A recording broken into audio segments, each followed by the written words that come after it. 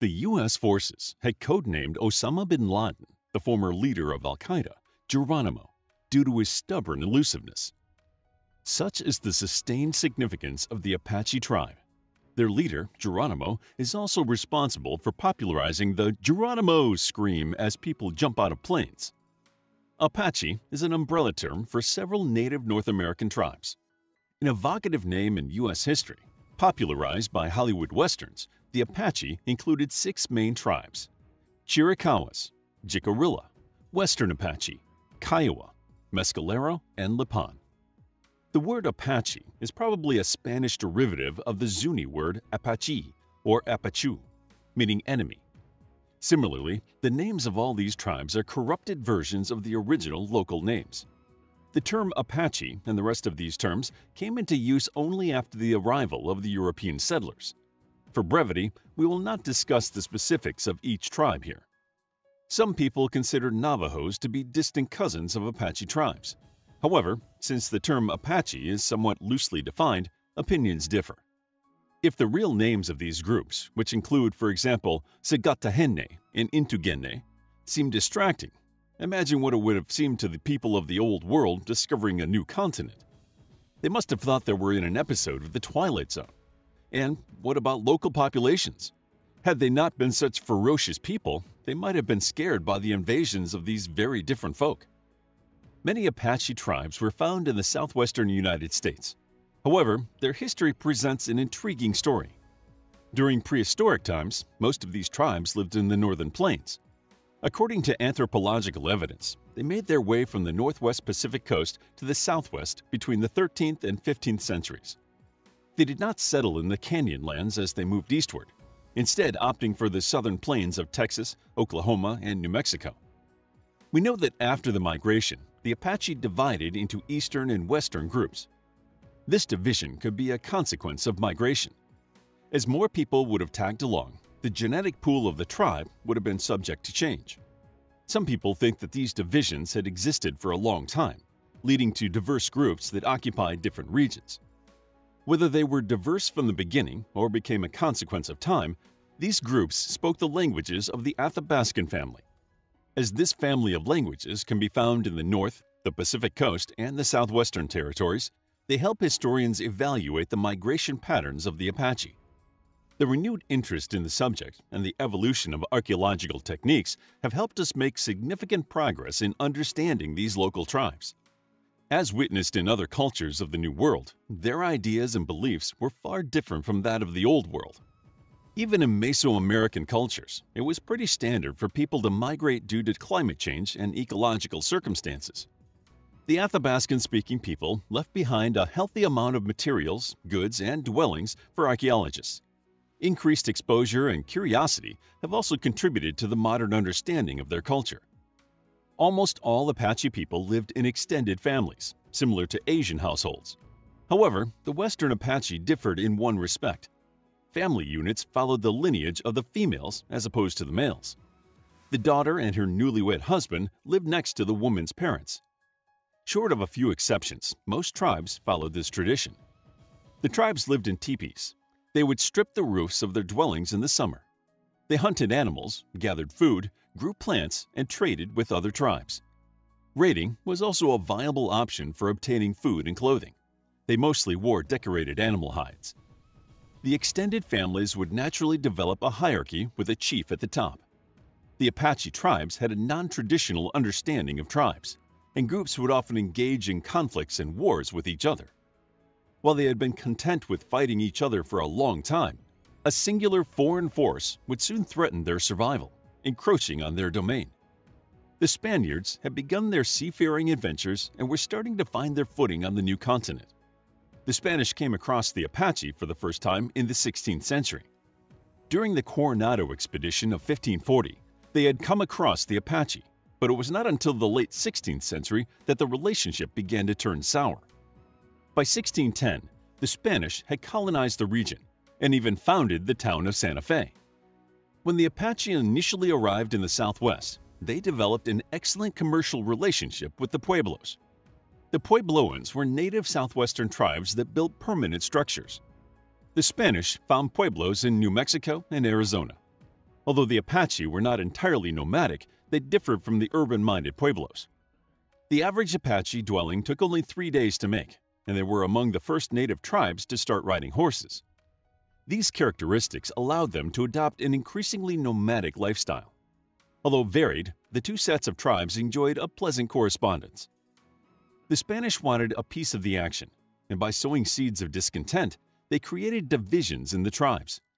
Some eastern tribes colluded with the Europeans and migrated to northern Mexico and Texas. The Spanish would eventually enslave these people and use them as free labor. However, the relationship between the locals and the foreigners was complicated. Native bands could be on friendly terms with some groups of colonizers and at war with others, and vice versa. However, the Apache bid to become friends with Spanish, Mexicans, and Americans failed as the Europeans began to make religious headway. During a drought in the 17th century, the Spanish could not protect the Pueblo villages from the Apache. The Spanish had continued their missionary work, but a 5-year drought and incoming raids did not instill confidence in their God. This issue resolved itself in the form of the Pueblo Rebellion of 1680. However, some Pueblos would end up taking solace with Navajos. The Apache's relationship with the Spanish had been deteriorating for a while. As the Spanish continued their missionary work, they attracted different tribes and bands with their teachings. The naive idealism of the Spanish missions had them believe that they could be friends with everybody. This proposition was undoubtedly misguided. The tribes and groups maintained their rivalries with each other, so the Spanish could not have aligned with one without alienating another. In the 18th century, the Spanish missions, especially Santa Cruz de San Saba and San Lorenzo de la Santa Cruz, would fail in the face of raids and hostilities. Soon, the Apache came across another dangerous foe, the Comanche. Today, people might best remember the Comanche for the Cynthia Ann Parker story, later adapted for film by John Ford. The Searchers, still considered a great, albeit politically problematic Hollywood production, starred John Wayne, who set out to rescue a girl abducted by the Comanche. This depiction is just one example of Comanche in popular media. They were a fierce group of the frontier era and were villainized in many Western-themed films and programs. By the mid-18th century, guerrilla tactics were on full display, and the Comanche disintegrated the Apache tribes throughout the land. The Comanche forced the eastern Apache to move away from the southern plains, forcing them to collude with previously hostile groups for their survival. Most of these groups ended up in New Mexico. In 1786, the Spanish signed a treaty with the Comanche, and the two sides began hunting for various Apache tribes in the region. By the end of the 18th century, they had rid the southwestern plains of the Apache tribes. The capture and forceful agreement to remain peaceful allowed the region to settle down. In 1821, Mexico gained its independence, and by the 1840s, U.S.-Mexican animosities were building up. Following the U.S. annexation of Texas from Mexico in 1845, the two countries went head-to-head in the Mexican-American War. Mexico considered Texas a rebellious state, whereas the Texans perceived themselves as sovereign. After their tête-à-tête with the Mexicans, the Apache decided to join the U.S., allowing safe passage to the U.S. soldiers through their lands. However, the Americans were neither as shrewd nor as nuanced as the Spanish. Instead of exercising patience, they decided to jump headfirst and exert their authority over the lands. Once Mexico ceded the ground, an uneasy peace with the U.S. already had everybody on edge. This situation lasted until the 1850s, when American settlers, arriving in the region in hopes of gold, drew the ire of the Apache, giving birth to the Apache Wars. The Apache Wars were a series of conflicts in which the American gold miners who settled in the area came into direct conflict with the local tribes. The settlers had enforced their authority on the land. Ranches, livestock, and mines were emblems of their continued existence in the area. Even though the government had agreed on a settlement with the local Apache, settlers kept coming. The Apache were initially peaceful toward these settlers, even if some tribes maintained their hatred for each other. As the Americans hoarded land, raiding parties eventually began targeting them. The situation became increasingly hostile until one day, the settlers wrongly accused Cochise, a native leader, of abducting a young boy. They took Cochise and his party hostage, upon which the allied tribes and groups surrounded the Americans. The tribespeople captured a few people, but they killed them when the Americans failed to release the captives. The Americans killed their prisoners in retaliation too. However, Cochise had escaped. The war began in 1849, and the American forces went on search and destroy missions. Even though the natives knew the territory well, they could not keep up with the advanced technology and strategies of the Americans.